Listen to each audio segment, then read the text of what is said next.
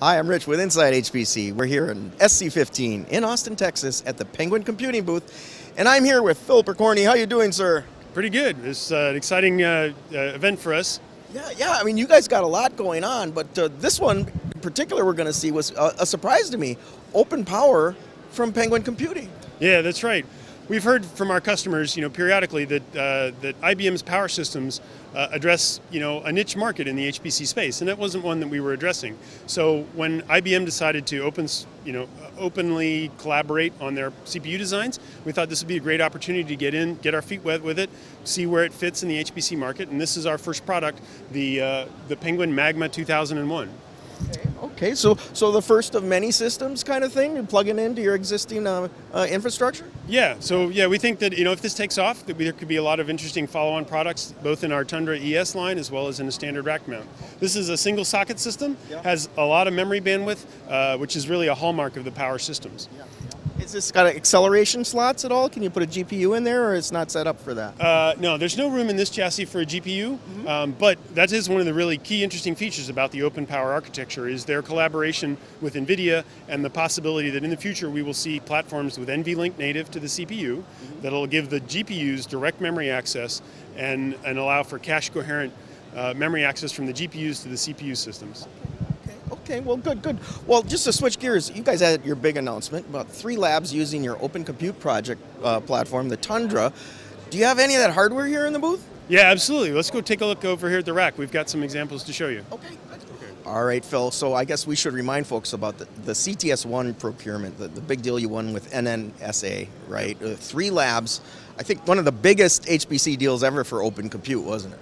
Oh, absolutely. In fact, it's probably the first, major HPC deal for Open Compute, and it really validates the design and the architecture of OpenRack and how that can bring advantages to the HPC market. Something that we've thought for a long time, and we spent a lot of time developing this. The labs Lawrence Livermore, Sandia, and Los Alamos collect together, pool their funds, and buy the same architecture so that they can gain shared experience by optimizing those clusters to perform as best as possible across all of those labs. And they came to us, with an RFP request and asked for some very specific things that are embodied in this particular sled that we've created for them. They wanted an Intel motherboard because they've had a lot of success with that boards from Intel in the past. So this includes a board from Intel in our sheet metal design. And then they also asked for liquid cooling as an option because at altitude, it's kind of a challenge to cool the CPUs, and 2 of those labs are above 5,000 feet. So we've partnered with Asetek for this liquid cooling solution. We've still got a BY16 Gen 3 slot here for their high-performance interconnect. They'll be deploying a 100 gigabit networking solution, either from Mellanox, they haven't decided yet, Mellanox or Intel. And we think it looks really nice, and a rack full of these things is going to be a joy to behold. Well, great. I was reading about how they use these things, right? And this is kind of the workhorse for NNSA, right? They want to be able to run their workhorse jobs at the 3 labs and have identical kind of hardware so that they're not, there's no differences, right? So, yeah, that's right. Yeah, that shared experience of optimizing the clusters in all 3 labs really enables them to optimize their cluster stack and their management methods for that hardware design. They claim that they had, if you look back a generation, their Sandy Bridge architecture was what they deployed previously, and that even the newer Ivy Bridge processors, clusters built on Ivy Bridge, couldn't outperform the deep optimizations they had done on Sandy Bridge. So they could have invested more time to do Ivy Bridge, but they already had these clusters of Sandy Bridge, and we're getting such good performance out of them after the optimizations they were able to do. Yeah, and I heard about the voltage and everything that you guys were using for Open Compute. That was actually very copacetic with what they were doing there in their facility, wasn't it? So they were looking, with this procurement, I think they were looking to do the same things that Open Compute has been trying to target, which is improving data center efficiency across the board. Do all the little things you can do that eventually all stack up to make real savings.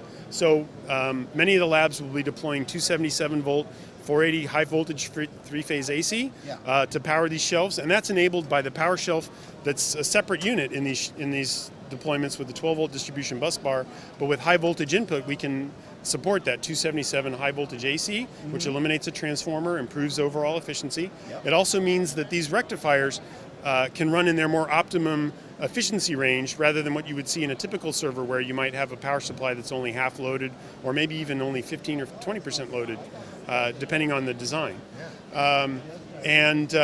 Our partner Emerson has done a lot of really interesting things with this power shelf that's interest to other customers in terms of built-in batteries, UPS capability, high voltage DC capabilities that are enabled that then transparently, sort of effortlessly become available to all of these shelves that we've already talked about, because the power shelf is separated. They don't care where the power comes from ultimately, they just care that they get 12 volt from the bus bar. Okay, Phil, what are we looking at here? So this is the side of Open Compute you typically won't see, because this is the back of the rack and there's no user serviceable parts in the back of the rack. Except in this case, for CTS1, we've engineered with our partner Asetek a liquid-to-liquid heat exchanger that allows us to extract 60% of the heat from the nodes directly to liquid and lighten the load, and also make it much easier to deploy these clusters at the elevations that Los Alamos and Sandia are at, above 5,000 feet. Okay, so above, at that high atmosphere, it's hard to move enough air to cool off the machine? That's right. There are fewer atoms of air, and so they don't absorb as much heat. Okay. So this is a closed loop system. Do you need chilled water to run this then? So no, it can run from warm water. There's a facility connection there at the bottom, and then there are closed loops in each of the nodes, and then so you don't have to run specially filtered water into the nodes. Each of those loops are closed. That's kind of a hallmark of the Asetek system.